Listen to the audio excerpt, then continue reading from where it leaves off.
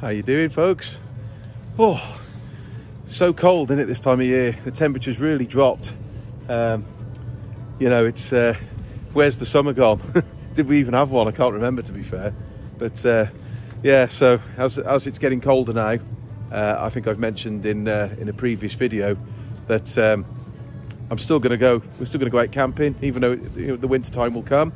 But the thought of that sends a shiver down your spine.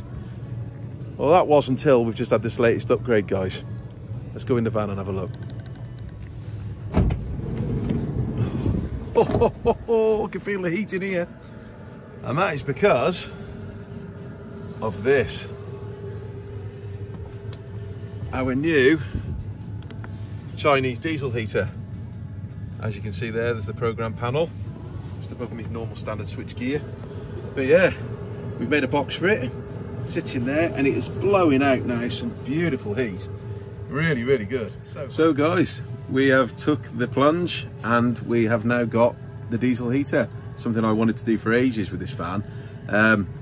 Yeah, it's so we have been on a couple of camps, as you know, on the previous vids. We've been out, and yeah, one was in the middle of the summer. It was roasting up, no problem. But the last one we went to, whilst this van's insulated and nice and warm, at the best, you know, under normal conditions, the temperature did drop to about 7 degrees, I think, overnight, about 4 in the morning, 3-4 in the morning on the last camp. And yeah, it was a little bit nippy. We've got a good Van Go double sleeping bag and a duvet over the top and whatnot, so it's not too bad.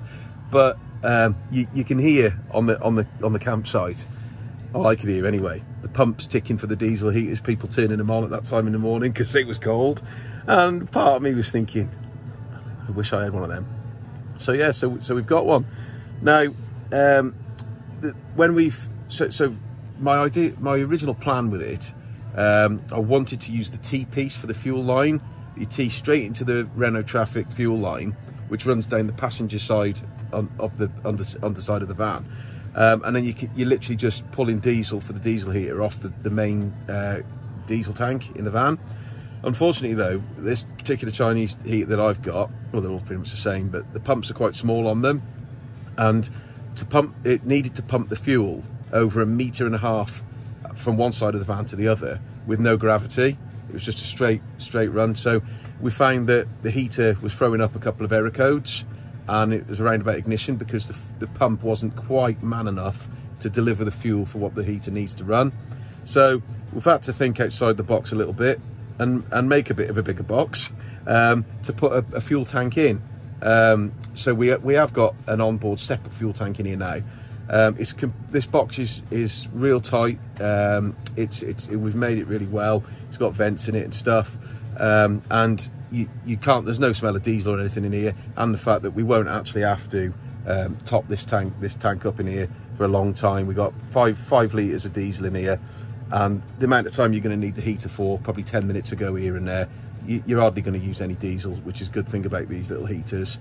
So I'm buzzing now. I mean, I'm sitting in here now in my t-shirt, and as you can see by my rosy cheeks, there's some proper heat in here. So I'll just show you the gear and show you the box now. All right. So the heater, guys. This is the switch panel here. Look, you can alter the pump speeds. That's on number 3 now. You probably really, once it gets up to temperature, you don't really need to be on anything higher than that. But it tells you the temperature. I don't think that's right because it's roasting in here right now. It tells you got good battery. So obviously this is wired up to the leisure battery. Yeah, and obviously tells you there's fuel there, and then ignition's fine as well, which it turns red. The glow plug turns red when you first turn it on. Once it kicks in, that goes out. That there shows you that the fan is actually whirring away there quite nicely. Yeah, so there's lots of other settings on the panel. I'm still getting used to myself yet, but there's the main switch gear there. Diesel heater sitting inside this box, as we said before. Vent there, nice and toasty air now. That's really warm. Got a vent there to support the intake from the back of the heater. So the heater is lengthways with the hot air coming out this way, and it'll be sucking in the normal air through this way. So I've got a vent there and one under the bed here. Behind this board that goes straight to the back of the heater. And then obviously the exhaust and everything else comes out the bottom of the van. And then in here is the diesel tank, which we've modified. It's got the correct banjo fitting. It's all sealed. That will hold 5 litres of diesel for us when it's on board. It's got a correct gap underneath it for the heater, and everything is all plumbed in tidy, nice and tight there.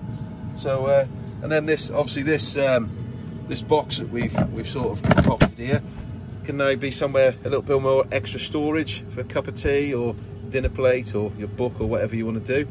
But yeah, so I'm over the moon with that, and we are going for our winter camp this weekend.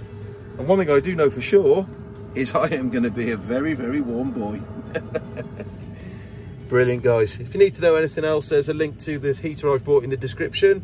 And if you need any more advice on it, or what else it does, drop me a comment and I'll come back to you. Take care.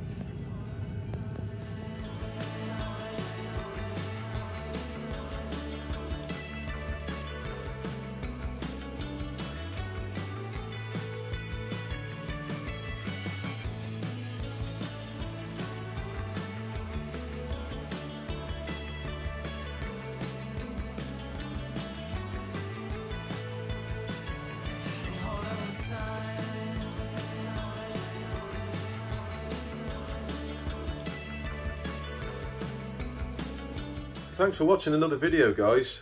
Yeah, the diesel heater. If you haven't got one and you're thinking of getting one, by all means drop me a comment, drop me a line. I can give you some advice on what we've done with ours, how it was fitted. Big thank you to my man Stu Arnold, SS Racing in Shrewsbury. He's like the professor, the man behind a lot of the work that gets done to the van. Obviously, he's a great friend and really good with camper conversions. So if you want to do something similar and you're not far from the area I live in, then by all means I'll leave Stu's details as well, a link to his Facebook and his business card at the end of the video. But yeah, hope you enjoyed the video, guys, and I'll see you on the next one when we're camping, which would have been a cold camp. I just don't think it's going to be any more, guys. Take care, all the best.